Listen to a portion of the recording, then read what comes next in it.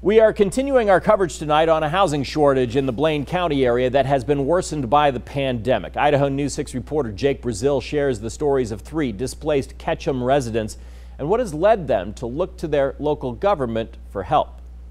Over the weekend, organizers say around 150 people attended a rally in Ketchum Town Square for one purpose: to demand action be taken to improve workforce and affordable housing in Blaine County. What we heard that people are getting displaced today.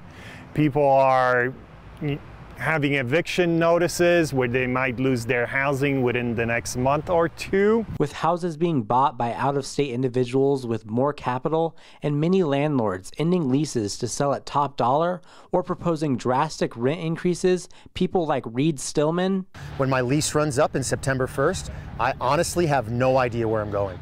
D. Towner. Some people don't have 2 years to wait to find a place to live. And Rosanna McCauley. I am currently displaced. I am moving around to wherever I can find friends to take me in. Are running out of options. Unless everyone comes together and presents solutions and can compromise and meet in the middle, we're not going to get anywhere. We're going to lose our businesses. We're going to lose our community. And I know that's extreme to say, but it's the truth, and somebody has to say it. Following the rally, organizers have decided that immediate action needs to be taken and will be calling on their city council for an emergency meeting to come up with some workable solutions. I have friends who are sleeping in their cars, camping, sleeping on friends' couches. They really have nowhere to go.